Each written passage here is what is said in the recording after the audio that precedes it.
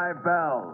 Stand by all stations. Attention, all districts. A 5-alarm fire. 5 bells moving immediately. That's it. Let's go! Let's go! Firefighters!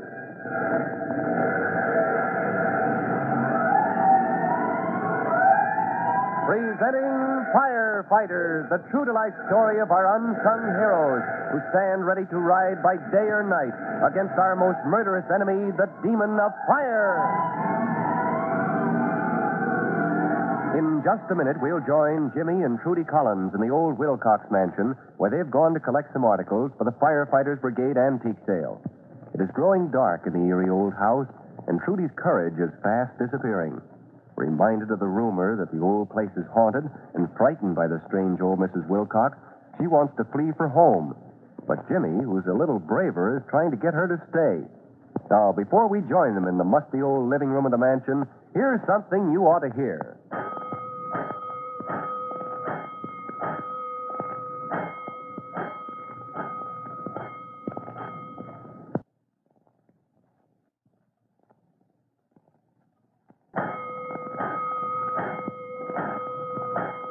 Let's go, firefighters. Let's go to the old Wilcox mansion where Jimmy and Trudy have gone to ask old Mrs. Wilcox for some articles for the firefighter sale. Standing alone in the shadowy old living room with Mrs. Wilcox up in the attic, Trudy, for one, is ready to give up the whole project, especially when she remembers the frightening stories about the old house. But what if it really is haunted, Jimmy? Oh, there's no such thing as haunted houses, I think. Well, what about the stories they tell? About folks hearing screams late at night and seeing things running across the yard. Well, it's just their imagination, I hope. Oh, gee, Mrs. Wilcox is taking an awful long time up in the attic. Yeah. I wish she'd come down. Me too. I don't... Oh, Jimmy, what's that? Why, that's nothing. It's only an old clock. See? Oh, there it is in the corner. I don't like this place, Jimmy. I want to go home. Oh, no. Now, take it easy. There's nothing to be afraid of. No? Why are you looking so funny? Funny? Who's looking funny? I'm just watching to see if Mrs. Wilcox is coming down the stairs. She's been so long, and it's getting dark. Mom will be worried. I want to go home.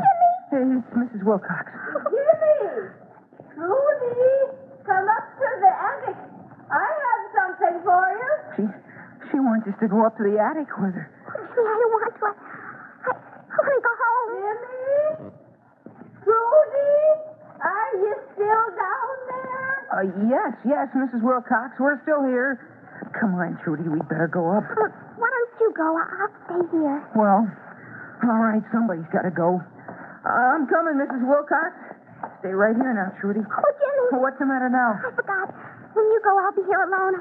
I'll come with you. Oh, gee, make up your mind. Come on, now, follow me up the stairs. All right. Oh, where are you, Mrs. Wilcox? Way up on the 3rd floor.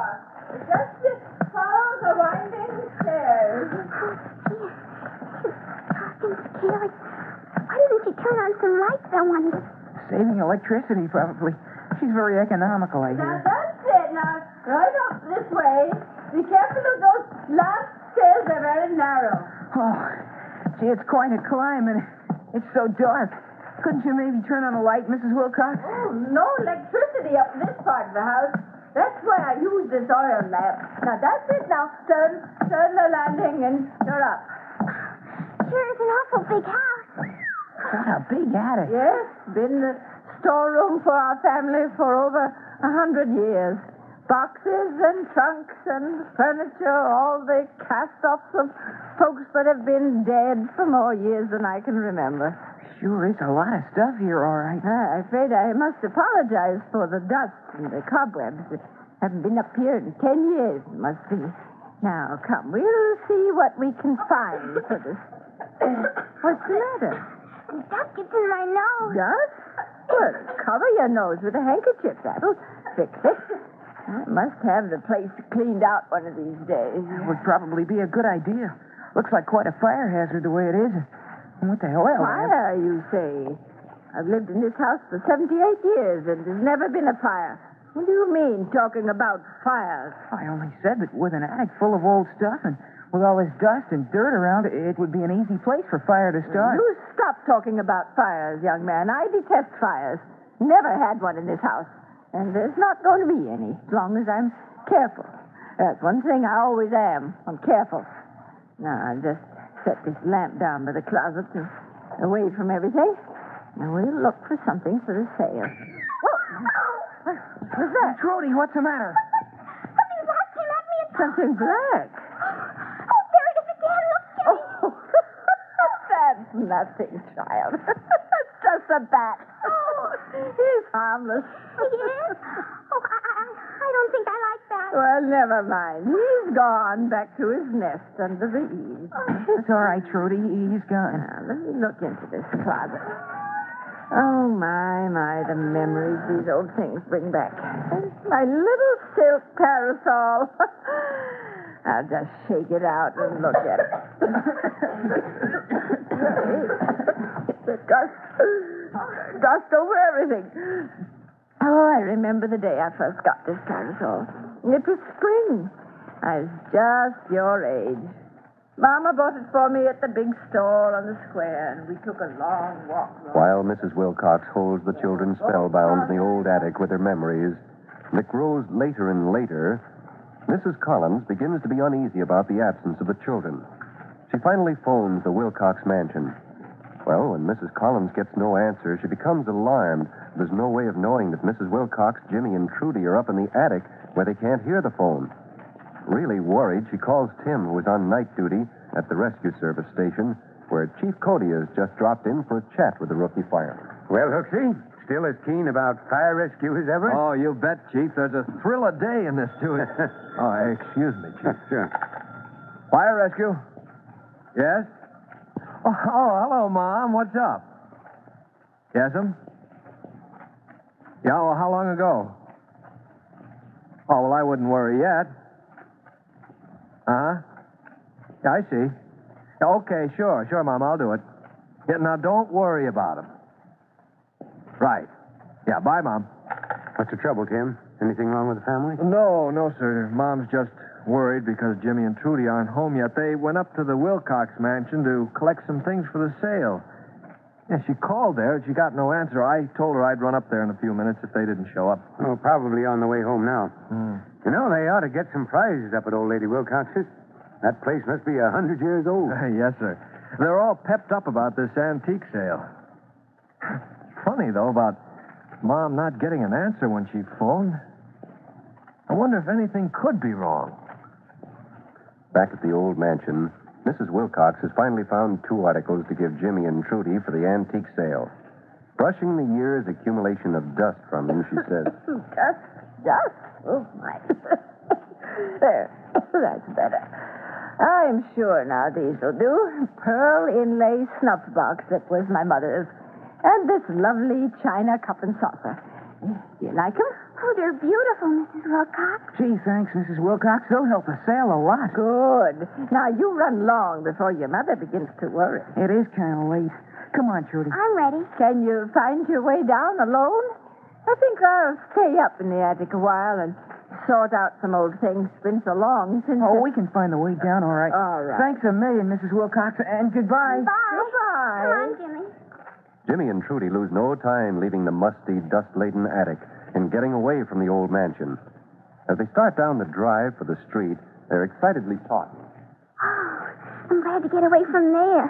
Wasn't it spooky up in that old attic? Yeah, sort of. I'll bet Mom wonders where we are. It's so late. These are awfully nice old things she gave us. Yeah, I bet they'll bring a lot of money at the sale.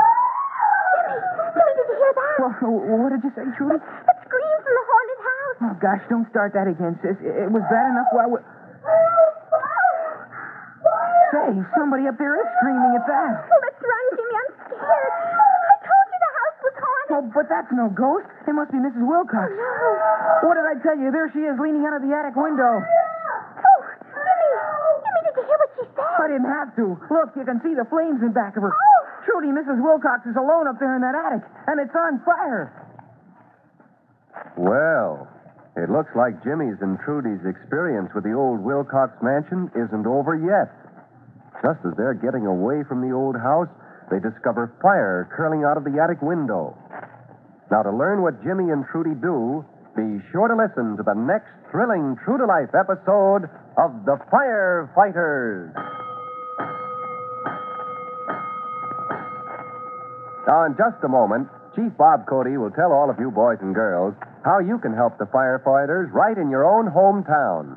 But first, let's listen to this message.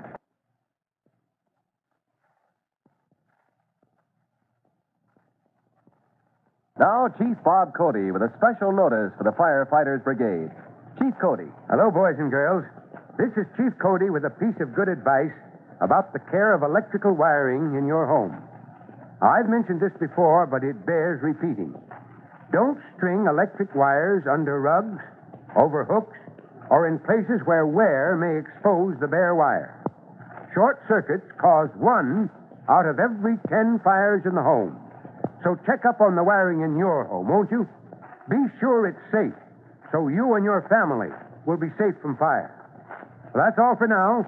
You'll be hearing from me again soon. Fire Chief Cody and the young rookie fireman Tim Collins will be back on the same station the next time you hear... That's it. Let's go!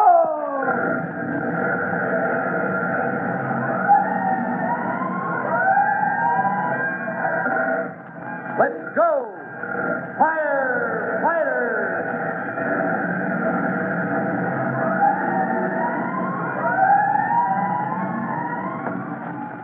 Firefighters is a copyrighted feature of William F. Holland Productions.